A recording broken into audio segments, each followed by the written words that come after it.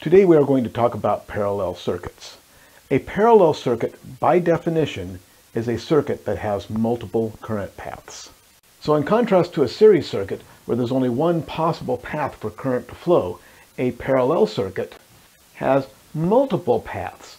So the current flows from the battery, and at this point here, there is a node where some of the current will follow this path through this resistor, and the rest of the current will follow this path through this resistor. And both current paths come back together at this node, and the total current flows back to the battery.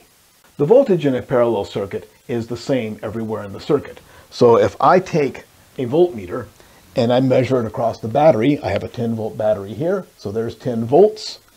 And if I measure here, there's 10 volts. And if I measure here, there's 10 volts, because I'm still measuring across the battery. So the voltage is the same everywhere in our circuit. 10 volts, 10 volts, and 10 volts. Does that make 30 volts? No, it's the same 10 volts everywhere in the circuit. The current in a parallel circuit is different through each current path, unless the resistors are the same. The current will be inversely proportional to the resistor value. In other words, if the resistor value goes up, the current will go down. And the higher the resistance, the less current we will have in each path. If I add current meters to the circuit, we will see that whatever current I have flowing from the battery will split between the two branches. So for example, I have 3 amps flowing from the battery. Through this leg I have 2 amps, and through this leg I have 1 amp. And those two currents come back together at this node, and flowing back into the battery, I have my 3 amps again. So my 3 amps are flowing through this part of the circuit. It splits up into 2 amps and 1 amp, and then back into 3 amps to go back to the battery. This is demonstrating Kirchhoff's current law, which states that the current flowing into a node will equal the current flowing out of a node. So I have 3 amps flowing into this node here, 2 amps flowing this way, 1 amp flowing this way. There's my 3 amps. So I have 3 amps going in and 3 amps coming back out. Same thing happens here at this node. I have 3 amps going in and 3 amps coming out. That is Kirchhoff's current law. A more useful way of stating Kirchhoff's current law is that the sum of the currents in the branches of the circuit will equal the total current. A parallel circuit is not parallel because of the way I draw it, but because there are multiple current paths. So here is a parallel circuit, but this parallel circuit is identical to this circuit. In both cases, I have the current splitting in 2 different directions, going through 2 resistors, and then coming back together for a single total current. Likewise, this circuit is identical to this circuit. In both cases, we have the current coming out, splitting 3 different paths, and then coming back together to 1. So parallel circuits are often drawn this way, but what makes it a parallel circuit is not the fact that the resistors are drawn parallel, but the fact that we have multiple paths that the current can flow. What happens to our total resistance when we put resistors in parallel? Here I have a simple circuit with a 10-volt battery and a 10-ohm resistor. 10 ohms divided into 10 volts gives us 1 amp of current. What's going to happen if I put another 10-ohm resistor in parallel with this one? Now I have 10 ohms and another 10 ohms, so I have a total of 20 ohms. My resistance went up, right? Well, look what happened. Now I have a path for 1 amp here, another path for another 1 amp here. So the current coming in here must be 2 amps. So my capacity to carry current went up, not down. So my resistance must have decreased. Let's calculate that out using Ohm's law. We now have 2 amps coming from the battery with a 10-volt battery. If we know our voltage, we divide into it. So 10 volts divided by 2 amps gives me a total of 5 ohms. So when I put the 2 resistors in parallel, my resistance went down, not up.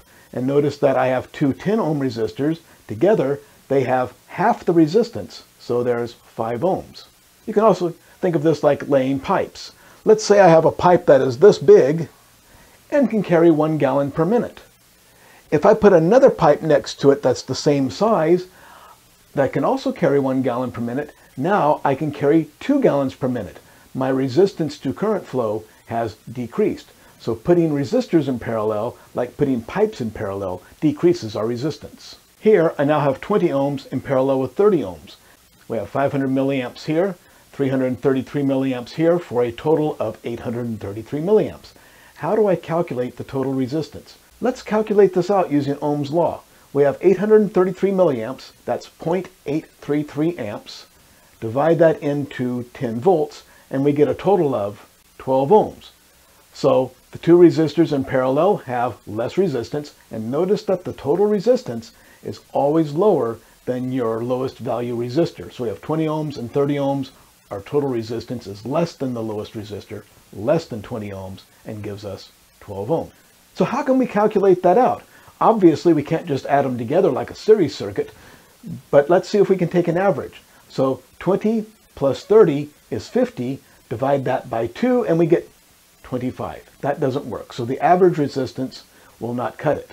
So how do we calculate resistors in parallel? We use a method called product over sum. So we multiply the two resistors together, that's 20 times 30. Then we add them together, 20 plus 30.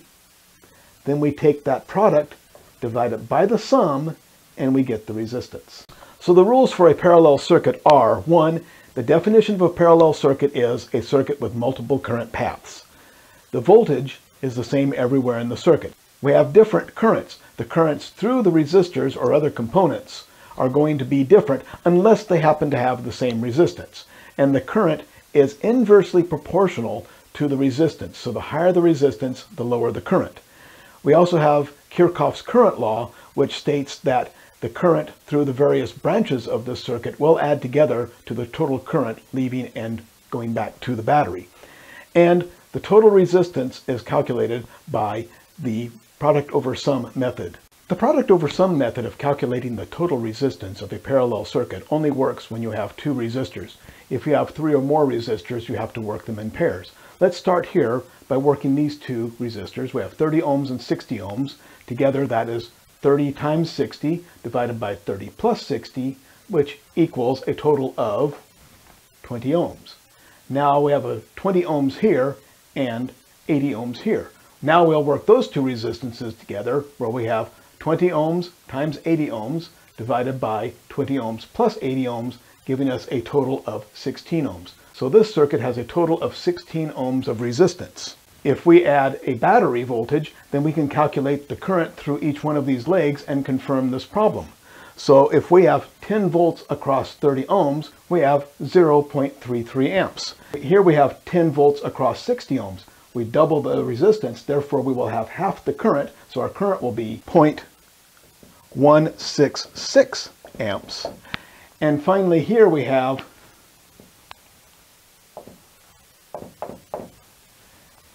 10 volts and 80 ohms. We divide our 80 ohms into the 10 volts and we get 0.125 amps. Now Kirchhoff's current law says we need to add these currents together, which would be 0.624 amps. So if we have 16 ohms and 10 volts, we should get 0.624 amps. Let's calculate that out. 10 volts divided by 16 ohms equals 0.625 amps. Considering rounding errors, that is correct. There is another method to calculate the total resistance of a parallel circuit other than the product over sum method. And this will work for however many resistors you have. You don't have to work them in pairs. We take the reciprocal of each resistor, add those reciprocals together, and then take the reciprocal of that sum. Here's the basic formula. 1 over our total resistance is equal to 1 over R1 plus 1 over R2 plus 1 over R3, and we can keep going for as many resistors as we need. So let's work it for this problem. We have 30 ohms, 60 ohms, and 80 ohms. So we take 1 over 30 plus 1 over 60 plus 1 over 80. Here are our reciprocals after calculating them. We add these three numbers together to get an intermediate number. Then we take the reciprocal of that number and we got 16.0256, which, accounting for rounding errors, is the same answer we got with the product over sum method. This is a lot like pretending we have a 1-volt battery and calculating our currents using that 1 volt, adding those currents together to get a total current, and then using that to calculate our resistance by dividing that current into our voltage. So we take 30 ohms into 1 volt to calculate the current through this branch, 60 ohms into 1 volt to calculate the current for this branch, 80 ohms into 1 volt to calculate the current for this branch. Notice those are the same numbers that we had for the reciprocals, because 30 divided into 1 is the reciprocal of 30. 60 into 1 is the reciprocal of 60. So these currents are simply the reciprocals of the resistance. We add those three currents together to get a total current. Then we divide that total current into our voltage of 1, which is taking the reciprocal of that total current, and that gives us the total resistance for the circuit. Here again we have 3 resistors in parallel, and I made these numbers easy so we can do the calculations in our head. So here we have 100 ohms in parallel with 100 ohms. That will give us 50 ohms. Now this 50 ohms is in parallel with this 50 ohms. So together they are 25 ohms. So the total resistance of these 3 resistors is 25 ohms. Let's check that out with Kirchhoff's current law and see if it works. So we have 100 ohms with 10 volts across it. That gives us a total of 1 amp. Here we have the same thing, 100 ohms, 100 volts. So we have another 1 amp. And here we have half the resistance, so we get twice the current. 50 ohms divided into 100 volts gives us 2 amps. So our total current is 1 amp plus 1 amp plus 2 amps gives us a total of 4 amps. Now let's use Ohm's law to see if this all worked. We have 4 amps, we divide that into 100 volts, and we get 25 ohms. So what have we learned? We have learned that a parallel circuit means that we have multiple current paths. The voltage is the same everywhere in the circuit because we have one voltage source, and that is put across all of the components in the circuit. We have different currents unless our components are the same. So if we have equal resistors, we will have equal currents, but the currents tend to be different, and the currents are inversely proportional to the resistance, meaning that if our resistance goes up, our current goes down. We also have Kirchhoff's current law, which states that we have multiple currents, and if we add those currents together, we get a total current. So whatever current comes from the battery will split into multiple paths and then come back together. We take those multiple currents and add them together, we get our total current, which is Kirchhoff's current law. And the total resistance is calculated with the product over sum method, or sometimes with the reciprocal of the reciprocals method, using the 1 over the total resistance is equal to the sum of the reciprocals of all the other resistors. If you found this video useful and informative, please give me a thumbs up down below. It really helps the channel. And subscribe, because that not only informs you when I put new videos up, but it really helps the channel also. And a big thank you to my patrons at Patreon. I could not make these videos without your support. If you want to help me put these videos online and keep real vocational education free at vocademy.net, you can go to patreon.com/join/vocademy and pledge your support. And again, a big thank you to my patrons who make this possible, and a big thank you to everyone for watching.